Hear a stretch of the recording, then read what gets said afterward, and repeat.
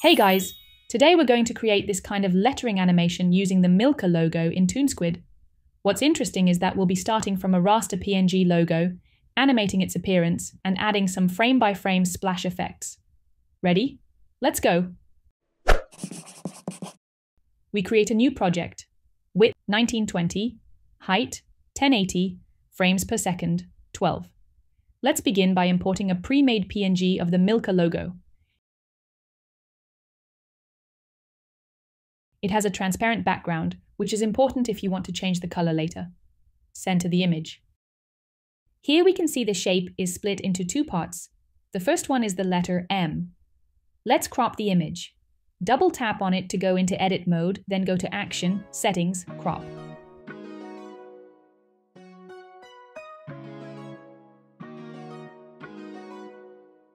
Also, let's erase the part from the other letters. Now place the image again into the project and repeat the same steps for the second part. This time cropping the rest and erasing the dot above the I.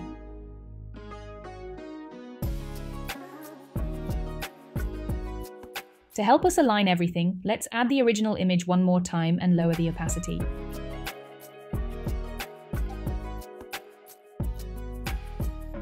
Now place the cropped parts, aligning them based on the faded original. Perfect. Now let's work on the letter M. Stretch its duration to 12 frames.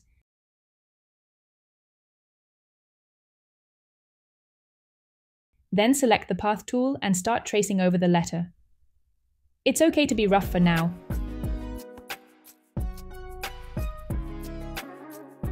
It's important that our path is thicker than the original shape, so let's increase the stroke thickness and refine the points.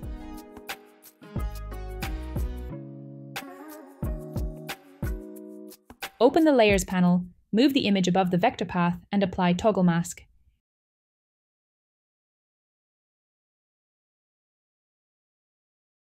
We'll control the appearance using Trim.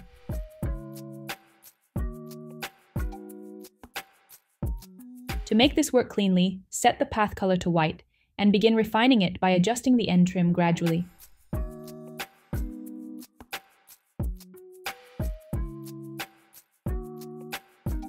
Sometimes it's easier to see what you're doing if you temporarily change the path color, so I'll switch between colors while adjusting. Here we can see the curve touches the next one too soon, so let's fix that. Same for the following parts, adjust as needed. Now move to the timeline, open Keyframe Settings and find the end trim. Set it to 0 on the first frame, then 100 on frame 12. Select both keyframes and apply quadratic easing. I want the animation to play a bit slower, so I'll stretch the duration and move the keyframes forward a bit. And now the base animation for the first letter is done. Let's repeat the same process for the second part. I move the layer forward in the timeline and start tracing the letters using the Path tool.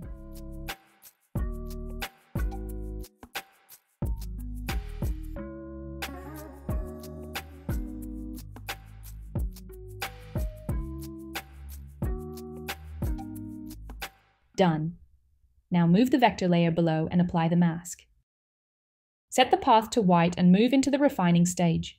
I slowly increase the end trim value while adjusting the points.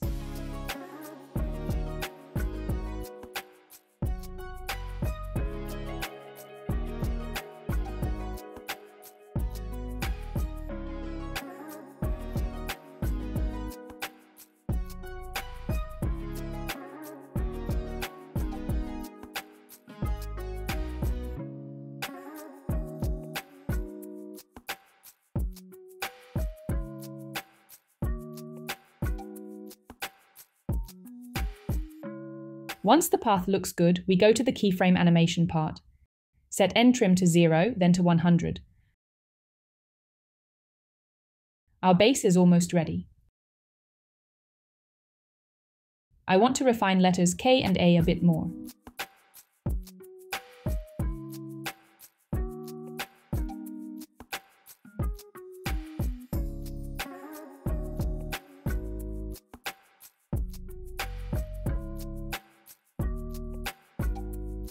Now let's create a dot-to-line appearance effect. Make a new layer. It helps to first draw a path line on a separate layer that the dot will follow. Stretch its duration.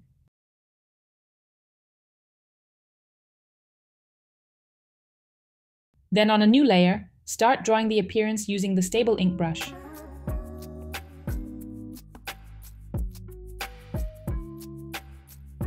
On the next frame, the dot becomes a line. Let's tweak the brush settings to reduce jitter. Under smoothing, increase the value. Keep drawing frame by frame.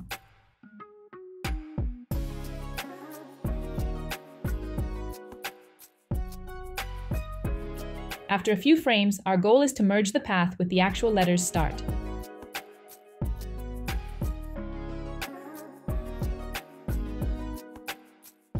Let's check the preview. Oops, quadratic easing didn't stick. Let's reapply that. Okay, we're good for now. Now on the timeline, jump to the moment when the M has finished appearing and draw a new path line that will lead into the eye.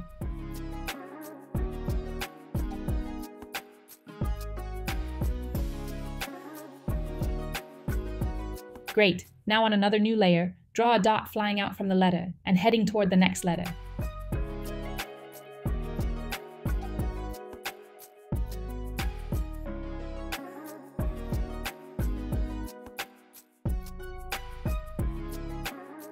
This is how mine looks.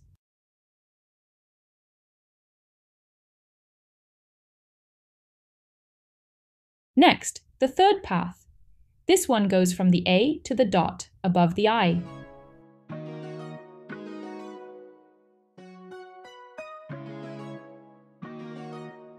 All right, this works. Now draw a droplet that moves toward the dot. Stretch it in the middle of the motion, then draw a frame with a bounce effect, where the dot lands slightly below the final position. And finally, draw the last frame with the dot in place.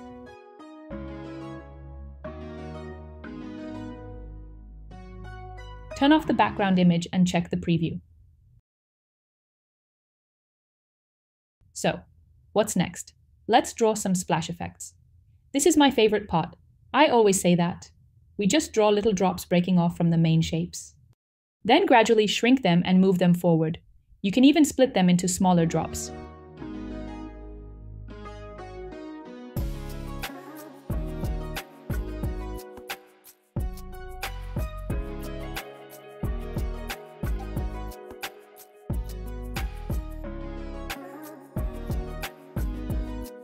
Here's what I got for the first part.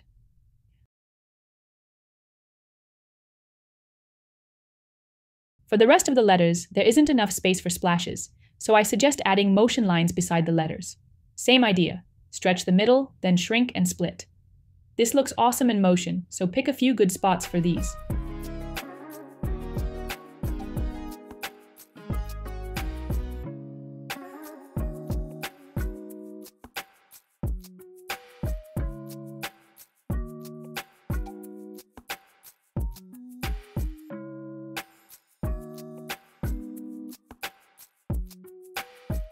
Awesome.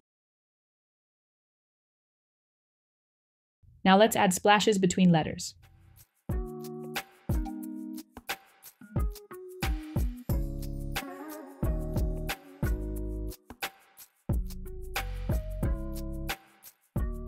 Great.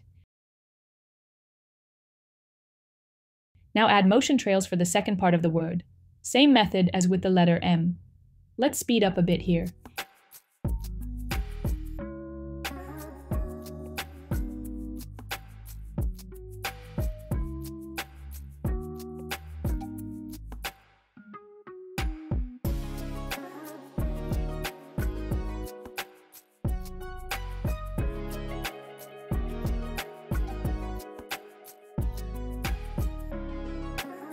And now finally, we add a splash for the dot above the I.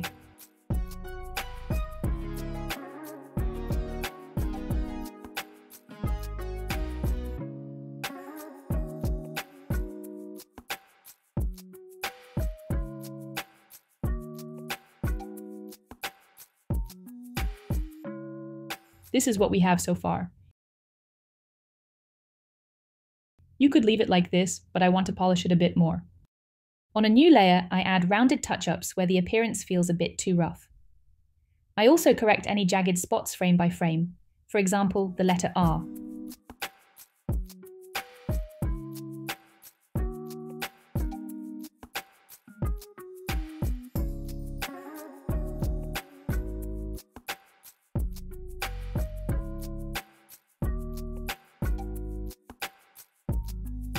And here's the final result I got. I also have a similar tutorial using the Disney logo in Procreate Dreams, where we use a slightly different technique. Go check that out too.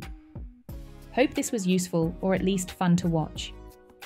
If you want to support my channel, feel free to leave a like or comment. You can also send a super thanks or get a paid subscription. Details are in the description. Thanks for watching. See you in the next videos.